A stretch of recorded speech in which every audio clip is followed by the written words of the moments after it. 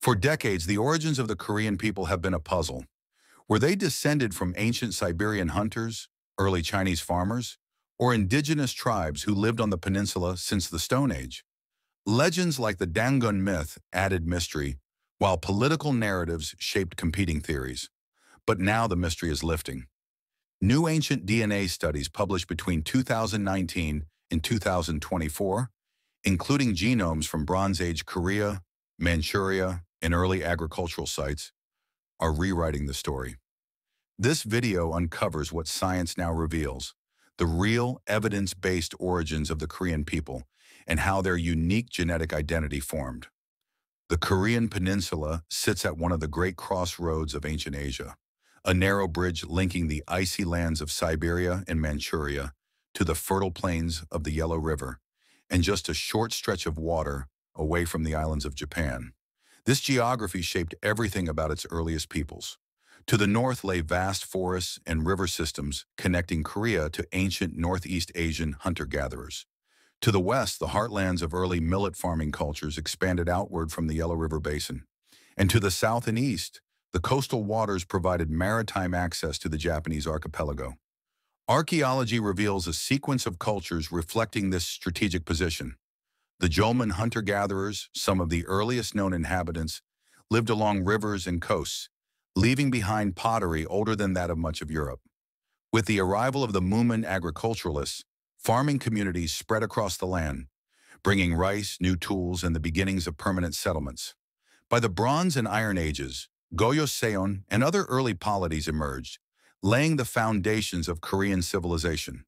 Because the peninsula sat at the intersection of so many migration routes, early scholars offered competing models. Some argued for a Yellow River origin, claiming ancient Koreans were offshoots of early Chinese farmers.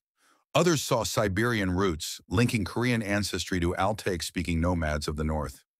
Still others insisted on an indigenous-only model, proposing deep continuity with the peninsula's earliest hunter-gatherers. But the Korean peninsula was both a mixing zone and a haven of long-term stability. Its mountains isolated communities even as rivers connected them to distant cultures.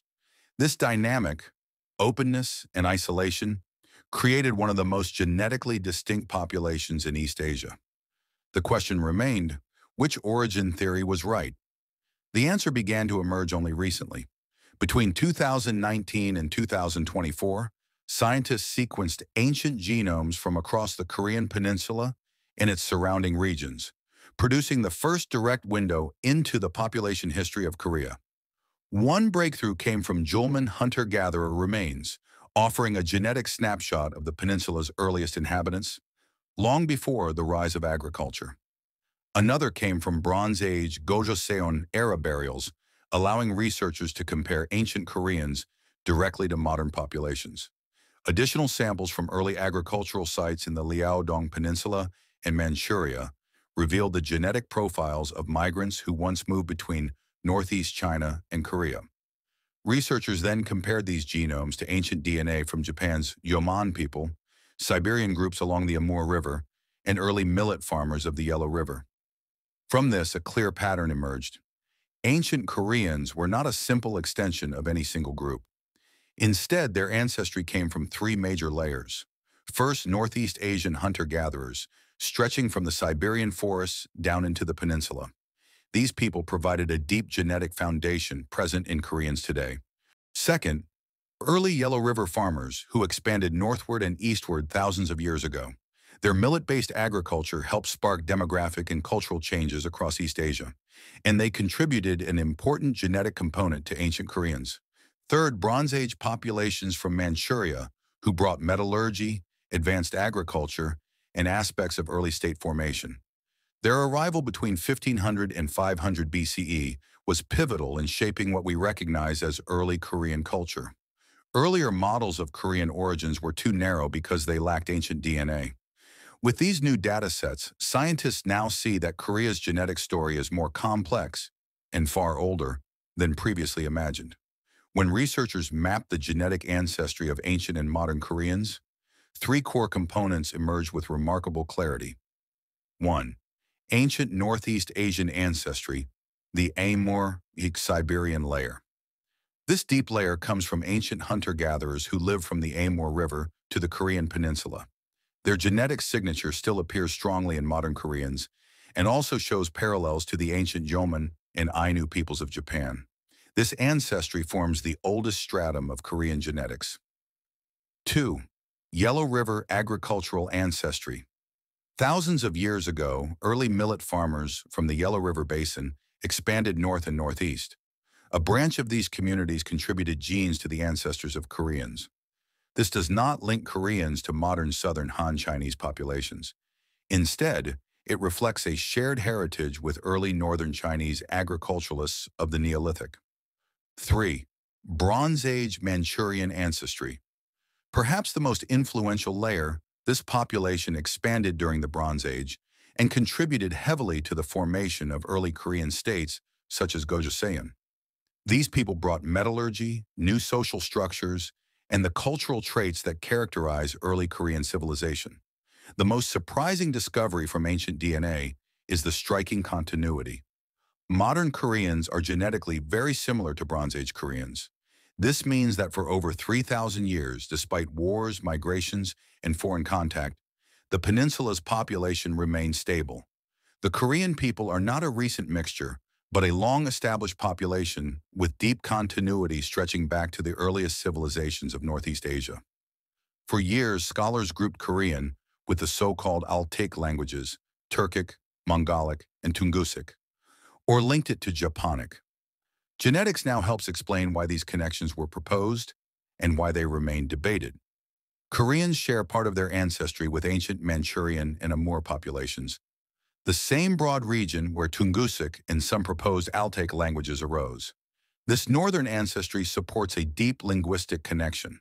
But Koreans also carry agricultural ancestry that diverged early from the ancestors of Japanese and Tungusic peoples, forming a distinct cultural and linguistic branch. DNA shows that Koreans and early Japanese shared distant roots in Northeast Asia, but separated into different migrations thousands of years ago. This explains their shared traditions, rice agriculture, bronze daggers, yet also why their languages evolved separately. Korean, therefore, reflects a unique blend of northern heritage and local development, shaped by migrations but solidified by centuries of cultural continuity. Ancient DNA now reveals that the distinctive Korean genetic identity crystallized during the late Bronze Age to early Iron Age, roughly 1000 to 300 BCE. This was the period when the peninsula transformed from a patchwork of local cultures into a coherent ancestral population. As Manchurian migrants moved south, they blended with established Mumin farmers and with the deeper Julman hunter-gatherer ancestry still present across the land. Rather than replacing earlier groups, these populations merged into a stable, unified community that spread through central and southern Korea. By the emergence of Gojoseon in the Proto-Three Kingdoms, the genetic profile we see in Koreans today was already largely formed. After this point, only minimal outside admixture entered the peninsula. Several factors preserved this stability. Korea's mountainous terrain created natural barriers to large-scale migration. The Korean language formed a strong cultural boundary. Social continuity across dynasties limited foreign gene flow. Historical Korea generally rejected or controlled mass resettlement. Despite lying between major civilizations, the peninsula became a genetic island, shaped early by migration, but preserved by geography and culture. Modern genome-wide studies show that Koreans form one of the tightest, most homogeneous genetic clusters in East Asia. This is not due to isolation alone, but because the core Korean population stabilized early, during the Bronze and Iron Ages, and changed very little afterward. Foreign admixture after that period was surprisingly small. The Mongol Yuan era left only minor traces. Chinese Han commanderies introduced small, localized influences that did not reshape the population. Even the Japanese colonial period had negligible genetic impact on modern Koreans. Genetically, modern Koreans are closest to 1. Bronze Age and early Iron Age Koreans, showing deep continuity. 2. Ancient Manchurian populations, reflecting shared northern ancestry. 3. Northern Han Chinese and Japanese, due to ancient, not modern, connections. They are clearly distinct from Southern Chinese, Southeast Asians, and other Asian populations. The data makes one thing clear. Koreans are not a recently mixed group, nor a branch of any single neighboring culture. They are a long-standing, stable population whose roots lie deep in the prehistory of Northeast Asia. Ancient DNA has finally clarified the origins of the Korean people. Koreans descend from three ancient populations: Siberian Amur, hunter-gatherers; the peninsula's oldest layer Yellow River millet farmers, who spread agriculture across northern East Asia; Bronze Age Manchurian migrants, who helped shape early Korean civilization. These groups fused over 3,000 years ago, forming a stable genetic community whose descendants still live on the peninsula today. Koreans did not arise from a single migration, nor are they derived from Chinese or Siberian groups alone. Instead, they represent a unique ancestral blend, formed in the peninsula in southern Manchuria during the Bronze Age, preserved by geography and cultural continuity. Ancient DNA reveals that the Koreans are not just a people of history, but a living lineage stretching unbroken back to the earliest civilizations of Northeast Asia.